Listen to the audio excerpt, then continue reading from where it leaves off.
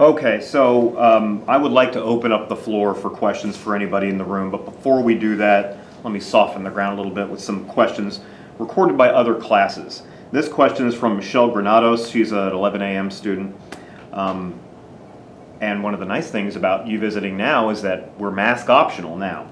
So this question is related to that. As a rise in COVID-19 cases came within the city of Springfield, do you still believe, sir, based on a statement about health that you made, that Missourians should be empowered to make the best decisions possible for themselves when it comes to their health? Yes, I do. I think that health decisions are extremely personal, and if there's a is there a follow-up to that question? No. Okay, so I'll just expound on that just a little bit. So when it comes to issues of masking, for example, I have no problem with people who want to wear a mask. If you want to do that, I think that's great.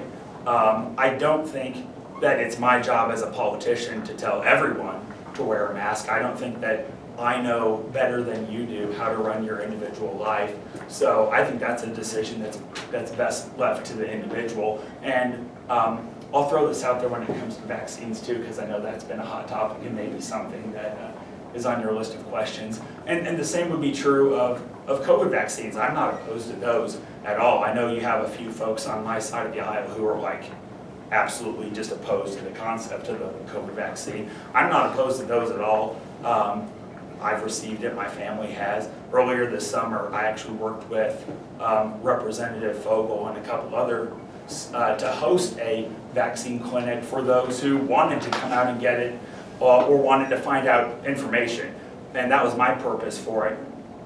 I don't think that government should mandate vaccines for the same reason I don't think that they should mandate masks, because each individual needs to weigh that for themselves and decide after looking at all the risks and benefits if you think that's the right decision for you. Related to that, here's a question from Ileana Waldron, an online student. She says this question is for Alex Riley. On the SB 51 bill, on the protections for various organizations from COVID-19 related lawsuits, word for word she asks, when voting yes on this bill, why did you vote in favor of the organizations rather than the individuals affected by this bill? So what SB 51 did is it said that if you have a lawsuit where someone is filing suit against some sort of entity, let's just say it's Walmart. If you're filing suit against Walmart claiming that because of something Walmart did, you contracted COVID-19, that the standard to prove that suit would be higher than your typical negligence lawsuits. So that's all that bill did, and there are a number of reasons for that. Obviously, it's just going to be extremely hard to show that it was Walmart that caused you to get COVID versus any of the other dozen places you may have been that same day. So the concern there was if there weren't enhanced protections in place, that people could potentially run rampant with filing frivolous lawsuits against all of our businesses, our hospitals, colleges, could be anything. So the intent of that bill was to still allow good lawsuits to go forward. We're not just cutting off people's ability to sue for negligence, but to hopefully prevent frivolous lawsuits from being filed. We actually have some news today. The President of the United States has selected a candidate to replace the outgoing Stephen Breyer for the Supreme Court. We have a question from Crystal Gregory, an online student, pretty timely question actually. There's actually several parts to this, so forgive me. When voting on the disapproval of the Supreme Court expansion, sir, why did you feel like it was necessary to vote to prohibit the President from growing the number of seats on the Supreme Court? What effect do you feel like this would have on Missouri? Do you feel like the 9-seat Supreme Court is sustainable? The student writes, the Constitution is meant to be changeable and adaptable. Wouldn't it make sense that the branches given birth by the Constitution be the same? Yeah, so just to put a little perspective on what that was. So she's talking about a resolution that we in the legislature passed last year that has no binding effect on the federal government. Basically, it was just frankly, it was a political statement that we in the Missouri House disapprove of any attempts to increase the size of the court just to pack the court. And I think that that goes, that would be a consistent, sorry about that. That would be a consistent view that I would have regardless of which party was in power in Washington, D.C., or which ideology had the majority on the Supreme Court. I don't think that it's appropriate to just expand the number of individuals, whether it's the court, the legislature, or any sort of body that is in power, just because you don't like the current makeup of that body, you don't like the decisions that are being made. I don't think that's an appropriate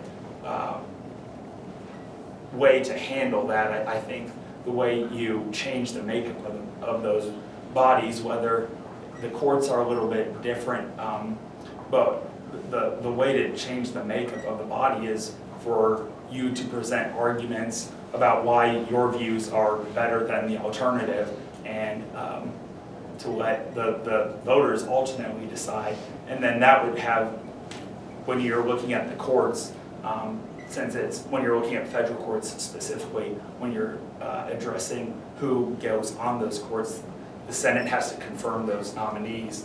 So if you're looking at elected representatives, those individuals should follow, more or less, follow the wishes of the population they serve, and you would have individuals who represent their communities on the courts, ideally. So we got a lot of questions on a few topics. One of them was on abortion/reproductive rights. Benjamin Seeger, a Tuesday-Thursday student, writes, if a vote for making abortion illegal came up, how would you vote? I would vote to make it illegal. I would also note that that would be the law in Missouri anyway. So based on a pro-life bill that was passed before I entered the legislature, if Roe versus Wade was overturned, if it gets overturned this summer, as some are expecting, then there's a provision in Missouri law that says that abortion would automatically become illegal in this state. So that's already the law here. I don't know that that would be something I would ultimately have the opportunity to vote on because that law was in place, but I would vote to make it illegal here. I will throw it to the room after this question. Anybody have a question? Like I said, feel free to, Alec, he's good for it, although ultimately you get the final decision on whatever questions you answer. No question is off limits. Okay, sounds great. Let's do it. Let's go for one last question, though, from Caitlin Russell, an online student. You're standing in a community college right now. She asks, should there be free tuition for community colleges in Missouri? That's an interesting question, and I am not inherently philosophically opposed to free community college. I'm a huge fan of community college. I think that the return on investment that you all get for going to community college, as well as the return on investment that the state gets for investing in community college, is enormous. It's great. My only hesitation would be on the budgetary side, is if there's money in the budget to sustain that kind of funding. So my concern really would be if we started doing it in a good revenue year like we're in right now. If what happens in the future when there inevitably will be bad revenue years, and you have to decide, okay, what programs are we going to cut? It would be a problematic thing probably to get something started and then cut it off. So that's really my main concern as far as funding community college across the board. But I'm not inherently opposed to that idea. I'm open to it. All right, I'd like to go ahead and open the floor for any questions somebody might have for the representative. Anybody have any questions right off the bat? Yeah. Can I ask why you would make abortion illegal? Yeah, it's because I personally believe that life begins at conception. And I think that even if there is question about that we should err on the side of life. So The only real exception I would consider would be a life of the mother exception, because then you're looking at two lives and trying to say, okay, which life is more important. That would be something as a policymaker that I don't believe that it would necessarily be my job to say one life is more important than the other. But when we're talking about human life in general terms, I think that we should have laws in place to protect those lives and to say we're not going to, as a society, allow the termination of life like that. What about for like incest or rape? So that's a tougher one. And for me, I personally don't think that two wrongs make a right. So I have some concerns with saying, even though there's been this unquestionably awful situation occur, that still warrants the taking of a life. Other questions for Representative Riley? Are we having the same topic or different topics? Let me ask you real quick about, this is right now we're actually talking about the legislative branch. We have a question from Erin Reed, an 11 a.m. student. She asks, would you describe yourself as a trustee or as a delegate in your voting behavior? A trustee, in case you don't remember your PLS 101 education, a trustee votes how they see fit regardless of how their constituents may feel. A delegate is somebody who votes in line with how their population, how their constituents feel on any given topic. You know, I think it would be probably, to be fully transparent, some combination of both. So like I told you at the beginning, when I vote, it is based on the facts and data that are presented to me at the time. So that's why, frankly, I probably have kind of a strange voting record in that I do vote with the Democrats on some things, and against my Republican colleagues on a lot more, frankly, than probably a lot of people think. And it's because if someone comes to me with an argument and says, like, here's the facts that back this up, then I'm going to vote based on those facts and not based on emotion or pure ideology and things of that nature. Other questions for Representative Riley? Right now, sir, this is a question from Gabriel Alexander from the 11 a.m. Representative Fogel voted no for House Bill 554, which allowed companies to charge sales tax for online shopping. Quoting the student here, most people would definitely agree that they don't like having to pay sales taxes. Was there a specific reason as to why you voted yes for this bill to be passed? So I think that's the Wayfair bill last year, is that correct? House Bill 554. Okay, so I think what that is talking about is a bill that we passed last year that's called the Wayfair tax. And basically the idea is that if you're selling online under the law as it was currently, we didn't have a structure in place in Missouri to collect sales taxes on those purchases that were made online. We were one of the last states in the country that didn't have that in place. I think maybe Florida was the only other one last year, and I think they fixed it as well. But the issue there is I'm certainly no fan of taxes, as you might expect. But the issue with that is when you're taxing in-state purchases at your brick and mortar stores that are physically located in-state, but you're not taxing purchases made online that could be from out-of-state retailers, you're putting your in-state retailers at a disadvantage. You're as a government picking winners and losers and actually favoring out-of-state entities that are selling into the state at the disadvantage of your individuals who are currently in the state. So if that's what that bill is talking about, I think based on the context of it, I forgot the number, that's why I voted yes on that bill, is because I thought it was fundamentally unfair to have certain taxes in place that on our in-state individuals that out-of-state people would not necessarily have to pay those same taxes. This is a question from Madeline Edie, a Tuesday-Thursday student. Great question. She asks, can you elaborate more on SB 86, legislation regarding school districts being able to use public funds for supporting or opposing candidates? Specifically, why people would vote no on the matter. Aren't schools supposed to teach kids to make their own political decisions? Wouldn't arguing for or against candidates influence their decisions? I don't remember that specific I think it's in bill the Senate. right now. Yeah, well, it Okay. said she listed it as SB 86. Yeah, so that's not something that I have seen yet, I don't believe. If it did come across the House last year, I certainly don't remember it. But that sounds like, standing here now without having a chance to do a deep dive, I would agree with that student. We've also got a lot of questions about the prescription drug monitoring program.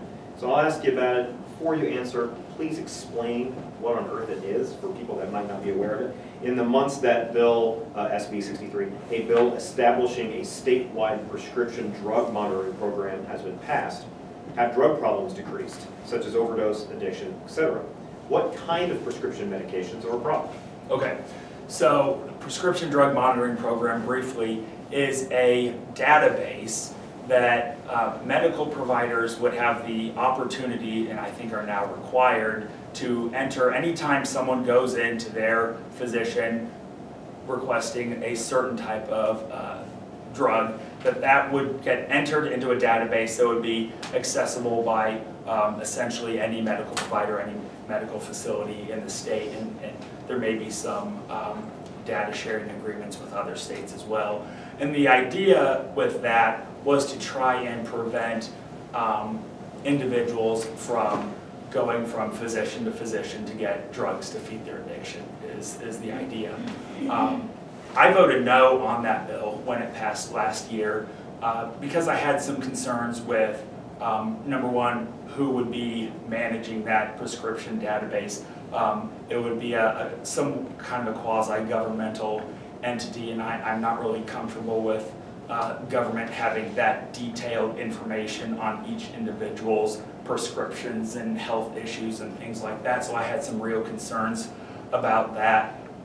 When you look across the country at the other states that have had their PDMPs is the acronym for it, I was not convinced that there was data that showed a meaningful decline in drug overdoses when you looked at what was happening before a PDMP was implemented in the state versus after a PDMP was implemented in the state. So because I couldn't see something that showed me that this is really going to work and have the desired outcome, those privacy concerns that I had outweighed the arguable public benefit side, so I voted no on it. As far as what we've seen in the state since PDMP was implemented, I suspect that it hasn't been in place long enough to really get a good idea to show if it's working or not. So this actually leads really easily into our next question. Do we have a question? Oh, in the yes, back? please, let's do it. So you said for someone who comes in and requests for a specific drug. Now is that with anybody who's getting prescribed? Let's say you have like a knee surgery and you're getting prescribed these medications. Will that go on that as well? My understanding is yes. Okay. Which was one of my concerns. Right. Okay. I had knee surgery, and yeah, they opioided me up for sure. That leads in. I wanted one more point on that. Yeah. So the idea is to address mostly opioid addiction, but the way the bill was written, it's the types of drugs that would be entered into the database go much beyond opioids. So I thought it was way too broad in that respect as well. Other questions for Representative Riley? Well, this actually topic feeds into the next question really well. It's more ideological in nature. You're a Republican. Republicans tend to be more conservative, and yet Republicans en masse voted for the drug prescription program. We have these drug prescription monitoring programs in, I think, every state in America, conservative and liberal. So let me ask you about that. This is from Avon Brown, an online student. A major viewpoint of Republicans is that the government should have less control over the country while the people possess more power. What aspects of government do you believe the government should continue to manage, and what aspects should the government no longer manage with such power? Yeah, that's an excellent question. I agree. So I think that there are a few main buckets that I am comfortable with the government having some role in. So certainly infrastructure, I think that makes a lot of sense. I'm not really aware of any other entity in existence which could replace the government's role in managing infrastructure.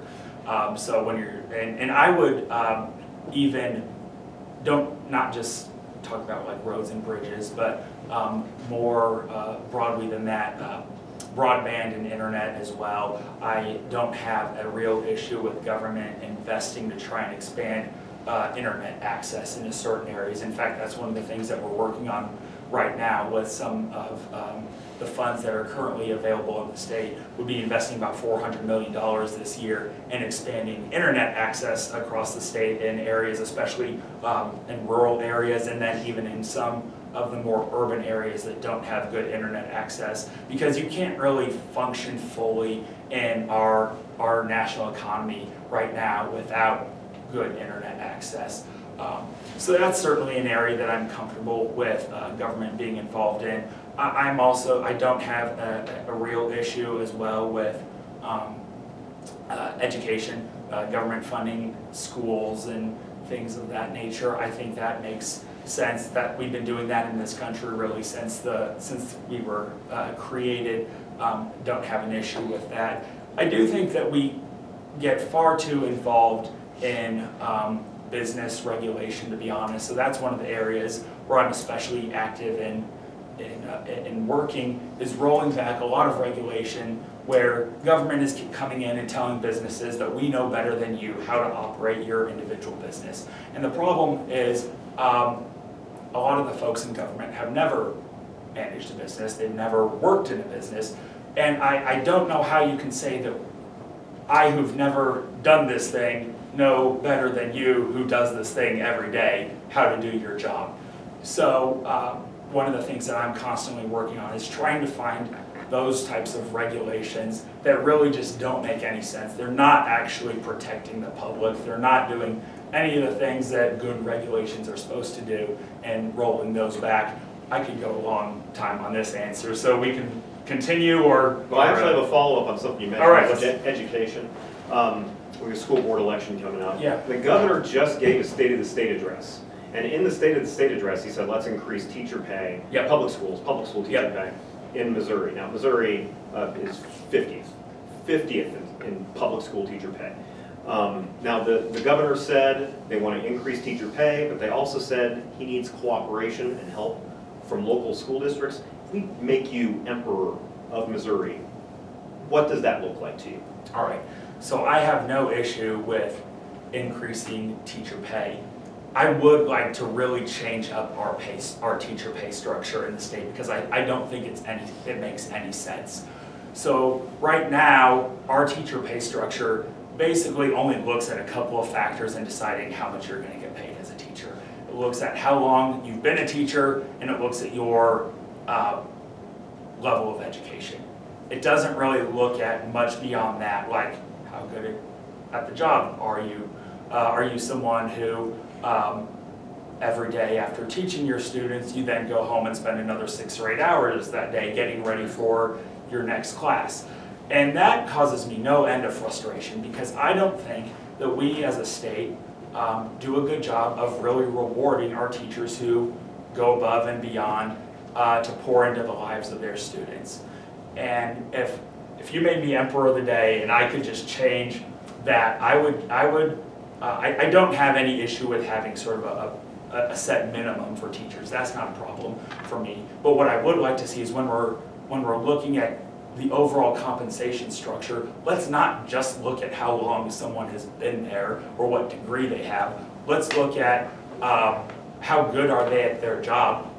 And I've talked to principals about this, because I've had some people express some frustration with me when I've said these things in the past about, well, how are you going to measure who's a good teacher, who's not a good teacher? Are you just going to look at test scores and things like that? And obviously that you can't just look at test scores. But I also know that if I were to walk into any public school in this city and ask the principal, who are your best teachers, they would all be able to give me names of who their best teachers are. So there's a way to do it where you can look at who are really your teachers that are performing above and beyond, and I think that we should reward those people for what they're doing.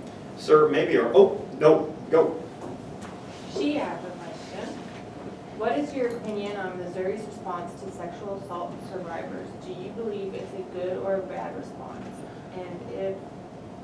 And would your opinion change if someone close to you was affected by sexual violence? You know, that's a good question, and really not something that has come before me in the legislature yet.